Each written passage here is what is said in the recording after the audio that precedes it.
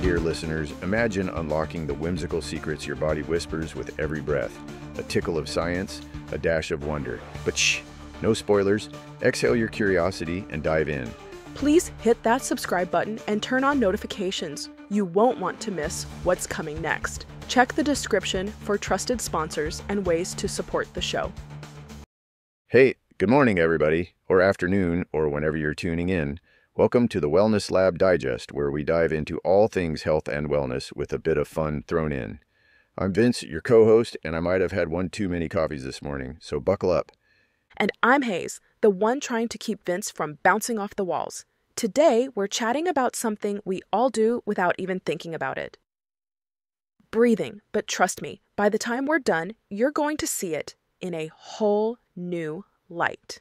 It's like that friend who's always there, quietly saving the day until you finally notice them. Today's episode draws from the teachings of Samuel Whiting, a New England-born former elite athlete turned human potential specialist developing science-based health and wellness protocols for extraordinary living. You can find him on Instagram at Whiting Energy. Let's jump right in with a little exercise to get us started. Hayes, why don't you guide us through it? Sure thing. Okay, folks, whether you're at home, in your car, or out for a walk, take a second to get comfy. Maybe give a little wiggle to shake off the day. Now let's try this. Breathe in deeply through your nose. Hold it at the top. Sneak in a little extra sip of air. And then let it all out with a big, satisfying sigh. Feel that? Just notice how it lands in your body. Pause for a moment and let your natural breath kick back in through your nose. If you can. It's a nice little way to ease into things, don't you think? Wow, I'm already feeling a bit calmer. That's what we call the physiological sigh, a neat little trick backed by a researcher at Stanford. Picture this. Back in the early 1900s, they had these iron lungs for folks who couldn't breathe on their own. They kept a steady rhythm going, but people weren't doing so hot. Then someone had the bright idea to toss in these bigger sighs every few minutes, and suddenly things turned around. It's crazy to think a simple breath change could make such a difference back then, like a hidden life hack from the past. Yeah, it really is all about how our bodies work. We've been breathing our whole lives, right? It's how our cells grab oxygen to make ATP, that energy that lets us dance, laugh, and just enjoy being alive. But deep inside our lungs, we've got these tiny sacs called alveoli, kind of like little balloons with a mucus lining. Over the course of a day, with all our quirky breathing habits, like shallow breaths or mouth breathing, they can stick together because of surface tension. It's almost like leaving a balloon out too long until it gets all sticky and sad. Ha! Sticky lung balloons? That sounds like the worst party favor ever. But seriously, that sigh we just did, it pops those sacs open, keeping your lungs in great shape for better oxygen and CO2 exchange. It's like Mother Nature's built-in maintenance crew. If you do it every 5 minutes or so, you're boosting what Whiting calls lung integrity. Who knew breathing came with its own superpower? It's like we're all walking around with a secret weapon we didn't even realize. Oh, absolutely. And here's something wild. A study from last year tied breathing to how well our brains work. They compared reading on a smartphone versus a paper book, and guess what? Paper came out on top for memory and recall. Turns out, the blue light from screens messes with that sigh mechanism, overworking the thinking part of our brain and cutting off those natural sighs. Maybe it's time we put the phone down and pick up a good book every now and then. Our brains might love us for it. Mind blown, or should I say breathtaking. So, the takeaway here is that this sigh is like one tool in your daily toolkit. We've been chatting for about 5 minutes. Let's try another one. Take a deep inhale. Sneak in that extra sip. And let it out with a big exhale. Pause for a second. And back to breathing through your nose. Feels like a mini reset, doesn't it? Like hitting the refresh button on your whole system. It really does. Now, let's take a little trip down to the University of Florida. There's this researcher there who's all about hypoxia, low oxygen in the body, and he's been working with spinal cord injury patients. They use a mask to breathe low oxygen, around 7 to 8% for a minute, then switch back to normal air, repeating it for about 15 minutes. It sounds a bit like something out of a sci-fi flick, but the results are pretty amazing. Yeah, it's intense, like training at high altitude without needing a plane ticket. The payoff? Huge improvements in motor control. People are regaining leg function and better efficiency in their breathing muscles. Your body adapts in cool ways. It pumps out more red blood cells for an endurance boost, releases B, D, and F to sharpen cognition and memory, and even ramps up VEGF to grow more capillaries, which ties back to memory too.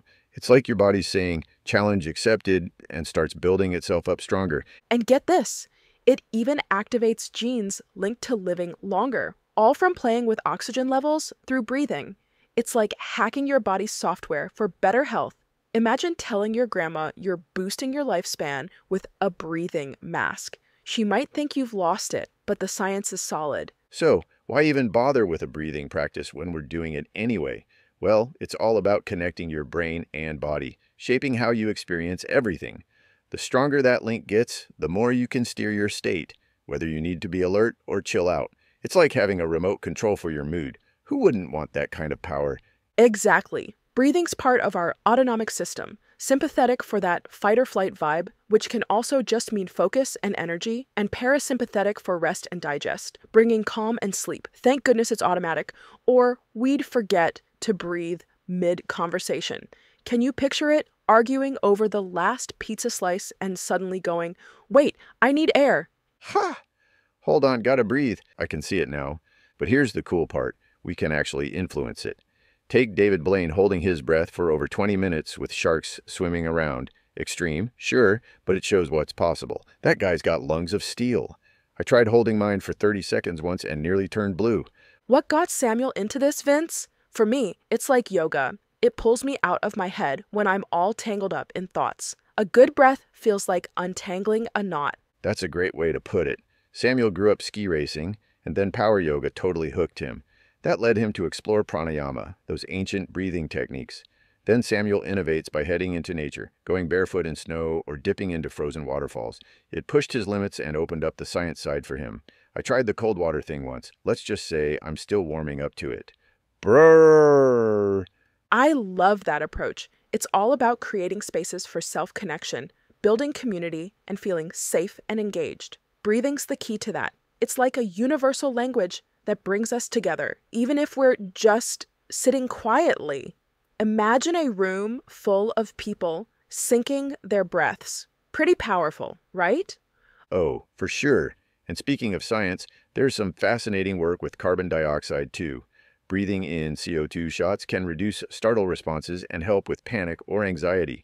But if we fall into bad habits like mouth breathing or overbreathing, it lowers CO2 levels, causing vasoconstriction, headaches, confusion, and foggy focus.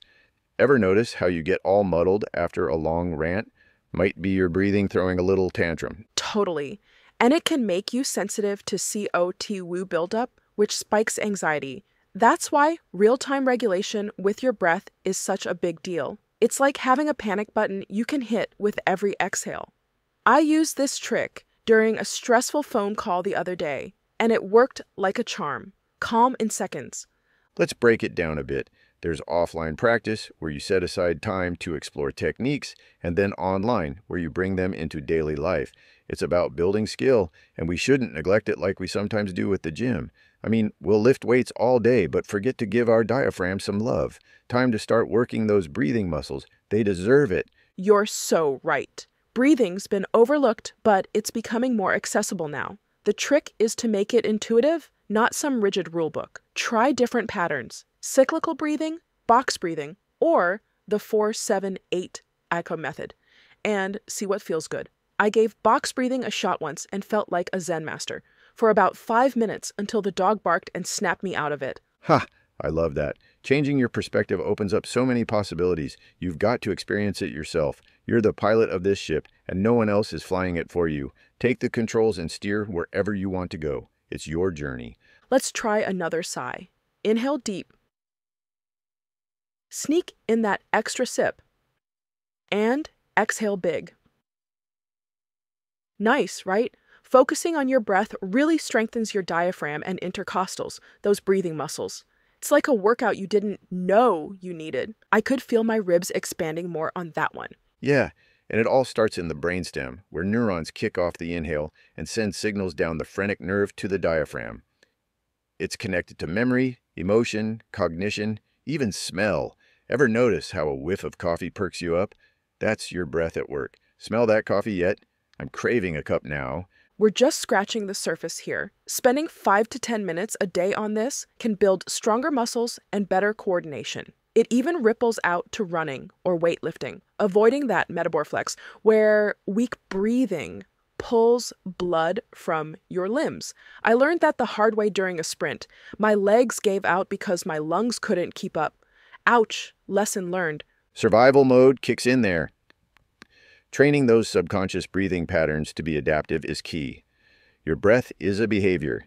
It shapes how you feel, and how you feel shapes your breath. It's a two-way street. Caught in a bad mood, a deep breath might turn it around. For example, get cut off in traffic. That gasp inhale is your sympathetic system going on alert. Long day done? A sigh exhale brings that parasympathetic calm. Focus on lengthening those exhales to down-regulate. I tried this after a stressful meeting, and suddenly I was ready for a nap. Best nap ever. Love the intuitive play here. The diaphragm's like a plunger. Each inhale moves cerebrospinal fluid, lymph, and blood around, and fascia connects it all, running from your feet to your tongue via this deep front line. It's like your body's got an internal plumbing system. Keep those pipes flowing. So true. But what happens when you've got issues in your tissues? Tangled fascia from emotions or injuries can mess with things. A tight psoas can even affect your diaphragm and breathing. I had a tight psoas once, and it felt like I was breathing through a straw. Stretching helped a ton. Felt like a new me. Posture plays a big role too. Lying back can open things up. For floats or relaxation, try releasing fascia with rolling while integrating breathing. It's like shampoo and conditioner for your tissues. I rolled out my back last night, and wow, what a difference. Felt like a whole new person. Ha! I'm obsessed with that analogy. More fluidity leads to deeper relaxation. It's like giving your body an inside-out spa day. Who doesn't want that kind of pampering? Speaking of renewing your body from the inside out, Hayes, all this talk about repair and optimal health reminds me, as we age or deal with injuries, our body's natural renewal can slow down, leaving us feeling less vibrant, with slower recovery and that nagging sense of not being at our best. Ever feel like your get up and go got up and left? Oh, I've been there. That's where StemActive comes in, a premium stem cell supplement from Healthy Home. It's designed to boost your circulating stem cells, those master cells that help repair tissues and maintain health. It's like giving your body a little repair crew. Imagine tiny workers fixing you up from the inside. Love that image. It's packed with key features. Ingredients like Madagascan aloe macroclada for up to 60% more stem cells, Tibetan sea buckthorn extract for bone marrow mobilization, Klamath blue-green algae for bloodstream support, plus L-theanine for calm focus, and coffee bean extract for antioxidants. It's vegan, natural, gluten-free, and comes in capsules or packets. I love that it's got something for everyone. Even picky eaters can jump on board. The benefits are impressive too. Enhanced renewal, better repair from aging or injury, and overall optimal health. That's a serious boost to your body's repair team. Imagine adding 5 million extra stem cells to your daily lineup. Pretty exciting stuff. Scan the QR code on screen now or click the link in the description to learn more and grab yours.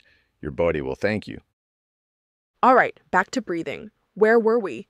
Oh yeah, shifting chemistry for adaptations. Let's keep the momentum going. We've got more to explore, and I'm loving this journey. You got it. Hypoxia offers epigenome hacks like more red blood cells and longevity boosts. Plus, those sighs promote lung integrity. It's like a fountain of youth in every breath. Who wouldn't want to sip from that? Let's do another one. Inhale deep. Sneak in that extra sip. And exhale. This brings us closer to nature in our tech-filled world. Helps us avoid chronic stress and just be. I felt so grounded after that last one. It's like a mini vacation for the soul. Nice. Aligning with circadian rhythms is key.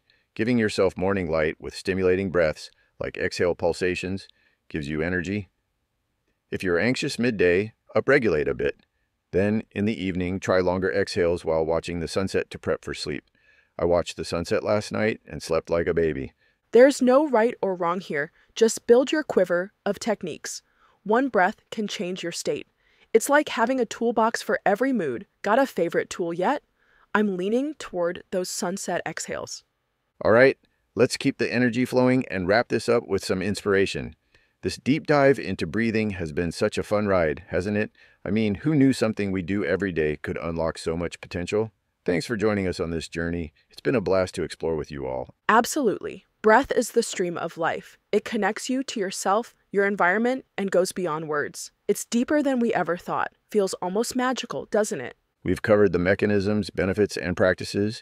Hope you're inspired to try a sigh or two today. Maybe make it a game. How many sighs can you sneak in? I'm aiming for 10. Join me. And remember, it's all about intuition. What works for you? Listen to your body. It knows best. Trust that inner guide. It's been with you all along. Before we sign off, a quick heads up. If you're curious about diving deeper with live breathing practices, check out the description for some cool resources. There are free passes and awesome community vibes waiting for you. I'm thinking about jumping into one of those sessions myself. Could be a great way to keep this momentum going. Let's keep this good energy going into the evening. Maybe try a sigh before bed tonight. Thanks for tuning in to the Wellness Lab Digest. If this episode inspired you, here are 3 quick ways to support the show. 1. Subscribe so you never miss fresh, body-loving wellness insights. 2. Share this episode with someone who needs it today. 3. Comment below and tell us what topics you'd love to hear next. Want to do even more? Check the description for ways to support the show. Stay curious, stay well, and we'll see you in the next episode.